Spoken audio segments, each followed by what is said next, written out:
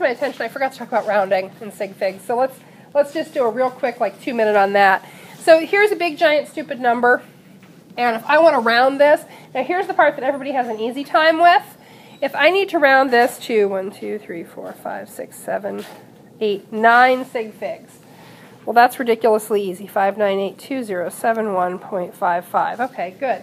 Nobody has a problem rounding after the decimal. You round based on what comes next. And on top of that, you're rounding. Now, your physics book is going to give you this weird rule where if the number after it is a 5, you look to the next number, and if it's odd, you go up, and even you go down, or vice versa. That's supposed to even out your rounding. I don't do that. I just say 5 goes up and under 5 goes down.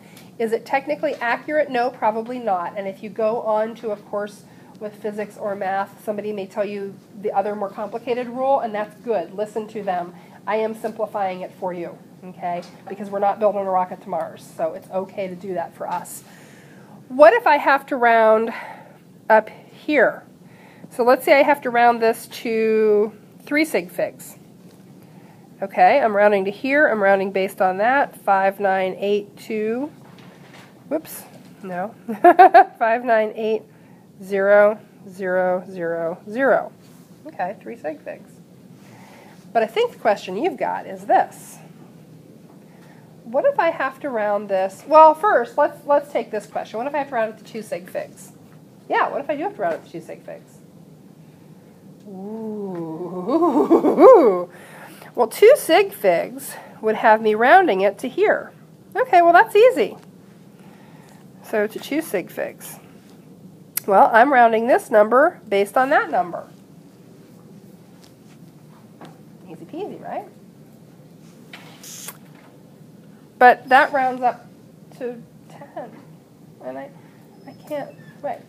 Which means you round up the next number. You do round up the next number. So that gets you 6.0.